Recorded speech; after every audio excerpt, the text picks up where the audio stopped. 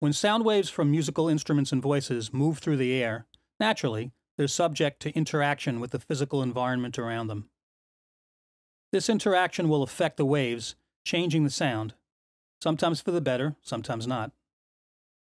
Learning about the behavior of sound waves and their physical environments is, of course, the study of acoustics.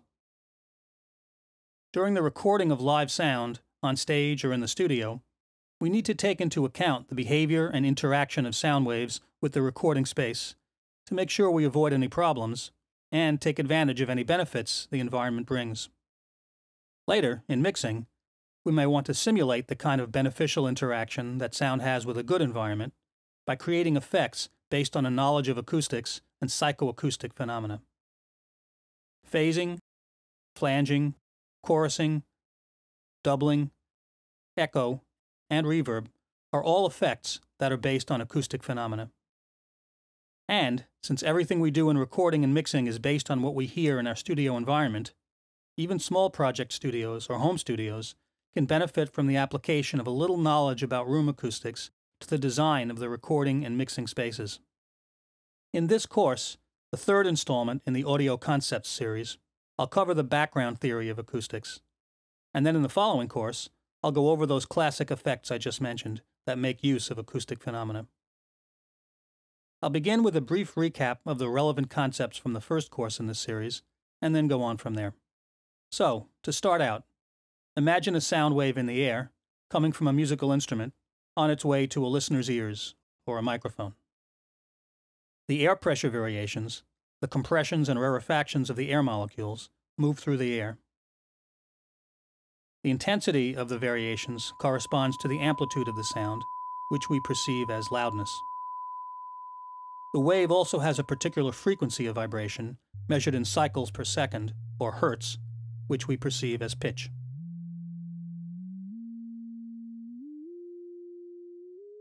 Now, sound waves travel through the air at a fixed speed, 1,130 feet per second. So in the time it takes a wave to complete one cycle of vibration, the wave, moving through the air at that fixed speed, will have traveled a certain distance. This distance will correspond to the frequency of the wave. It's the actual physical wavelength of a sound wave at that frequency.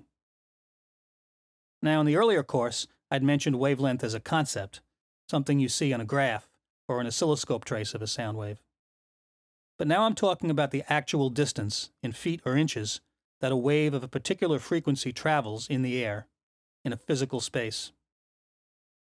So, for example, the wave of a low-pitched note with a low frequency might travel several feet through the air in the time it takes to complete one cycle of vibration. A higher-pitched note with a higher frequency, a faster rate of vibration, might travel only a few inches in the time it takes to complete one cycle. For the most part, I've shied away from formulas in this series of courses, but if you're ever designing a room for audio or troubleshooting the sound of your studio space, you might actually find yourself measuring and mapping out the behavior of sound waves in the room. So I'll give you this one. It's a simple formula for calculating the wavelength at a particular frequency.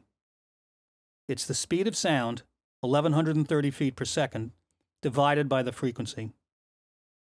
So if you wanted to know the wavelength of the lowest note on a 4-string bass, it's 1,130 divided by 41 hertz, which comes out to a wavelength of 27 feet 6 inches. If, for example, your room isn't that big, or if one dimension is exactly half that length, you could use this information to help determine what will happen to notes with that pitch in the room and how to deal with it if there turns out to be an issue with low-frequency sound in the space. The whole idea of the physical wavelength of sounds is an important concept, because the interaction of sound waves in the room is governed very much by the wavelengths of the various frequencies present, including the frequencies of the harmonics and overtones contained in the typical complex sound waves that mostly make up music and voice.